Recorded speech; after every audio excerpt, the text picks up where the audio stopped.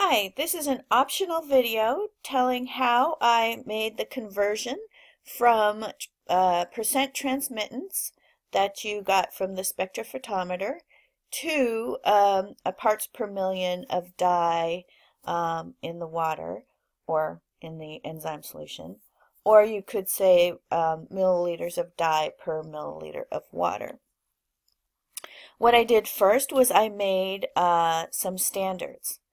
When it's a known value in that you're making on purpose, you can call it a standard. There is a estimation of about 20 drops equals 1 milliliter, so that I know that for a starter. That's what I'm using as my starting assumption. And I made solutions that were 3 drops in 100 milliliters of water, and then 1 drop in 100 milliliters of water, half a drop, so on and so forth. And I did this by carefully making the initial solution, and then I kept cutting it in half.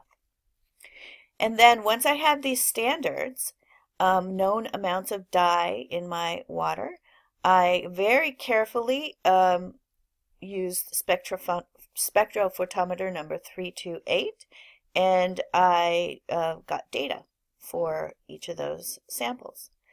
And then I plotted the data, actually, and got a very good fit to the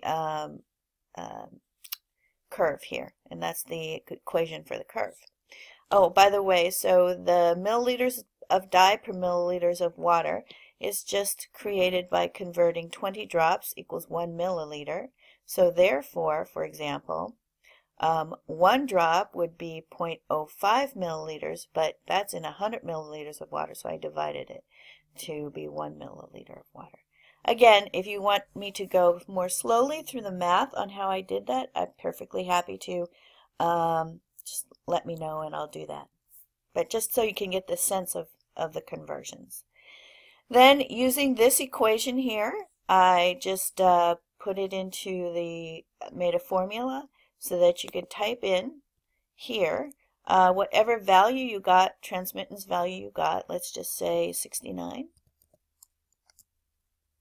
And that gives me, based on this equation, it gives me the value I would have calculated, or the theoretical value for the amount of dye per 1 milliliter of water, which is 0.0001.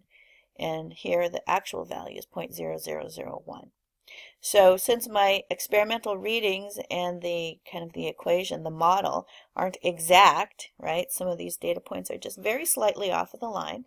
My calculated result is going to be very slightly different from my experimental result, but close.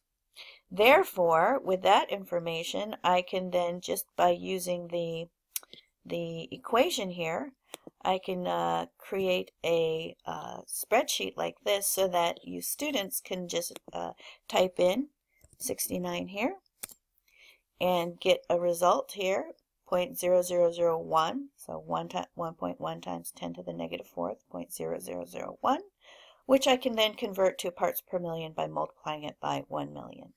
So in a nutshell, that is how I made this conversion program.